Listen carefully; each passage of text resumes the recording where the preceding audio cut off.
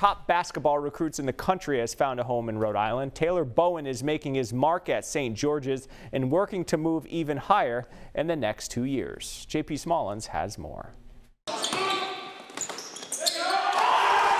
He continued to flash his next-level skills in an abbreviated sophomore season. Taylor Bowen jumping to 17 in the ESPN Top 25 for the class of 2023. Humbling for sure. It's something I worked for my entire life and something that, like me and my family are very proud of, obviously. As talented as he is, as athletic as he is, he's literally just scratching the surface of his basketball potential. The ranking boosting St. George's national reputation as the Dragons continue to build their basketball program. Coach Pina, Coach Ward, they've done so much for me, and they brought me in when I was just a kid with no name, no nothing behind me, and I just worked my way into getting to where I am now.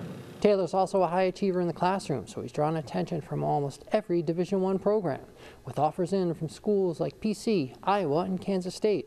A strong spring with his Expressions AAU team should boost his ranking even higher, giving him plenty of options as he looks towards his future. You can only play basketball for such a short amount of time before your legs and your body can't take it. You got to have your mind on your head on your shoulders to take care of your life for life, not just for whatever long I can play basketball for. Pac-10 schools, Ivy League schools, Big 10, Big 12, Big East.